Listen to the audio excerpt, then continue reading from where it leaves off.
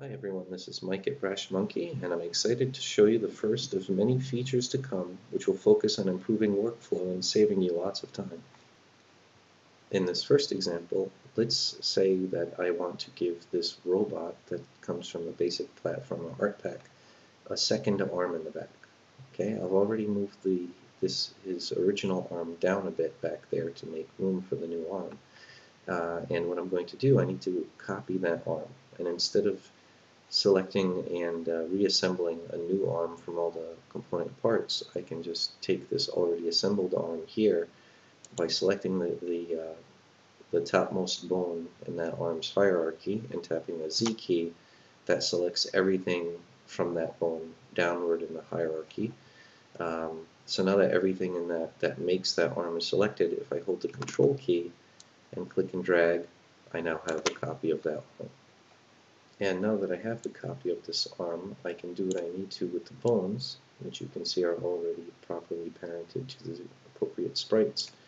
I can position this new arm in a way that makes sense for what I need.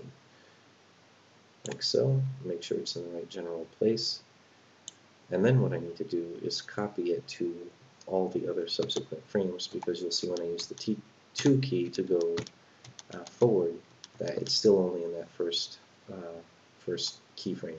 So I'm going to go back to that keyframe, select the major arm bone again, the shoulder bone, tap Z to select everything, press Control C to copy, and then Control Shift V.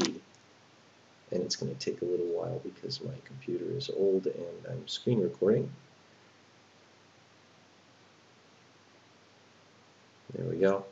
So now, as I scrub here, you'll see not only is the arm attached properly, not only is it on every frame, but it's even attached properly to its parent bone, because when I pasted it, it kept that data.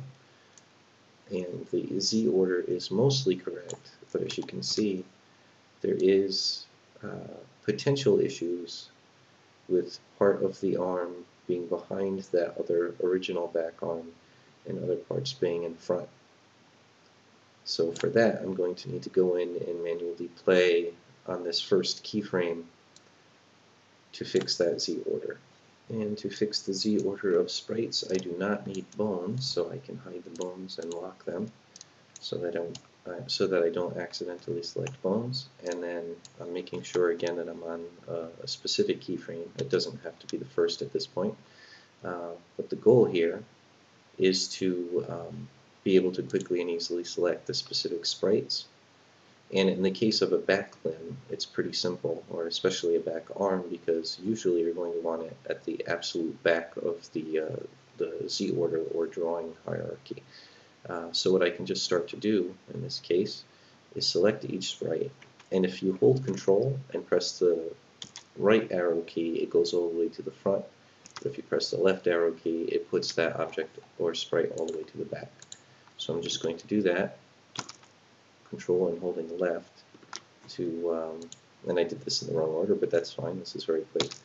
So you can see now the fist is all the way in the back, but it should have been like that, and then the shoulder would be last. So now the Z order, I'm going to unlock the bones and show them again. So now you'll see that this backmost limb goes safely behind everything when I animate. So now I know the Z order is correct with this new back limb. But the problem is that Z order is only in this first keyframe. So this new feature we've added in Spriter is to simply choose Edit, Copy Z Order to other frames. So now whenever you're working on an animation in which it uses the same sprites per keyframe, all you have to do is perfect your Z order in one frame and then choose that option, and it'll copy that Z order. So if I go to any keyframe here, you'll see the Z order of this back limb is still perfectly behind everything else. So that way, if you're rigging a character and setting it up and start animating, only to discover after creating your 8th or 20th keyframe, oh no, the Z order isn't right. When I move this here, it looks all messed up. Now you can simply fix that Z order in the current frame you're working on, where you can see the problem and then choose Edit, Copy Z Order to Other Frames, and that'll fix your issue across the entire animation. So the next time-saving feature I wanted to show you is related to the what you could call the offset of an animation, or we're talking about the 0, 0 coordinate um, for that animation relative to the character itself. So as you can see in this idle animation, the 0, 0 coordinate is conveniently located right down at his sort of his heels, where he would be standing on a floor, which is pretty typical for a platformer game. But let's say there's an animation. A lot of times when you're making animations for a game, you might not know until you start using the animations in the actual game engine that one of the animations is not ideally aligned to work properly in the game itself. So let's say, for example, we have this wall slide animation for a character that can jump off of walls.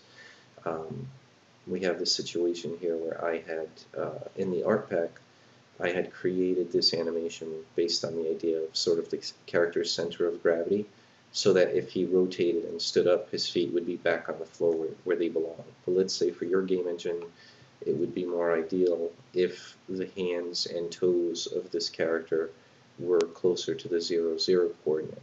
In past builds of Spriter, there would be no easy solution for this. You'd have to go to every keyframe. Luckily, there's not too many in this particular animation, but you'd have to go to every keyframe and then press Control A to select everything, and then use the arrow keys to move each frame of the character to the proper position.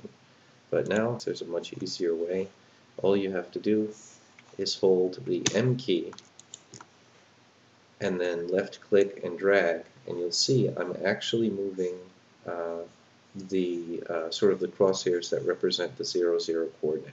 So now I can put those wherever I need, say something like this, and when I let go of the left mouse button and then the M key, you'll see this fixed it on all keyframes all at once. So now you have your properly aligned animation.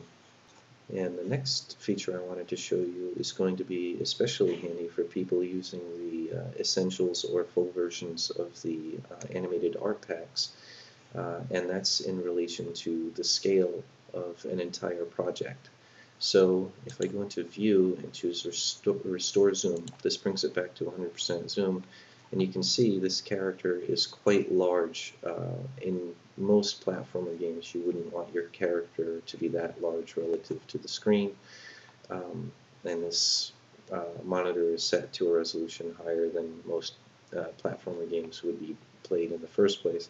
So a lot of times what you're going to want to do when you use platformer, or in this case platformer art pack, but when you use art from an art pack, at some point you're going to want to scale the whole project to a size that's more appropriate for your particular game, because you don't want to waste a lot of memory and drawing time drawing huge sprites that are drastically larger than what your game actually needs.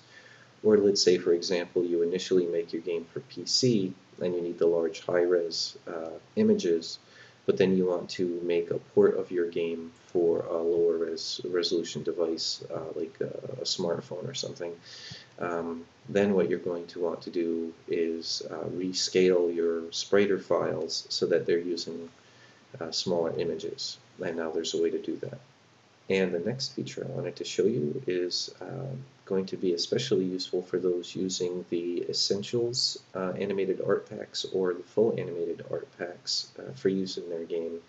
And that is because I'm going to go into View, Restore Zoom. This is the actual size of the character in the art pack. It uses fairly large images, larger than you're probably going to need for your player character in a platform game, for example. So what you're going to want to do eventually is scale the entire Spriter project down so you're not being very wasteful, using up lots of memory, texture space, and drawing time on a needlessly large and high-resolution character. And it's very important to understand that this feature permanently changes the actual source images of the Spriter project as well as the scml file. So what I did, and what you should do before using this feature, is make a full copy of the entire Spriter project. In this case, it was platformer skin underscore robo. So I copied the entire project and renamed it to underscore 50%. And as you can see, this has the folders with all of the body part images and the scml file. And then I load that scml file into Spriter because I want to make sure I'm manipulating this copy. As you can see, it says 50%, instead of permanently altering my original high-resolution work.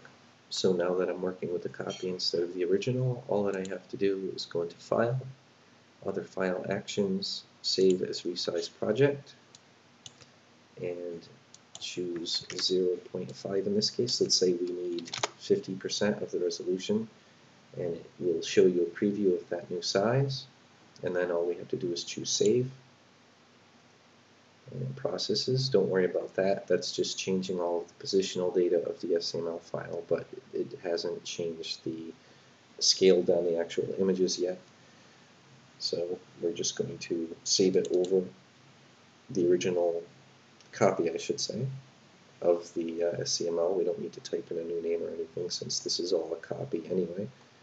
Choose Yes. And it's going to process for a little bit.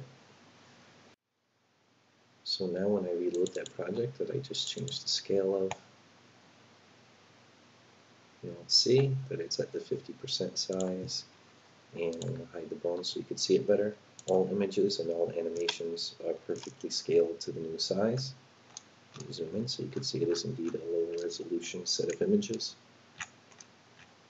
And there you go. But when you view it at the actual resolution needed for your game, you'll see it looks nice and clean. And everything's perfectly reduced to this new scale.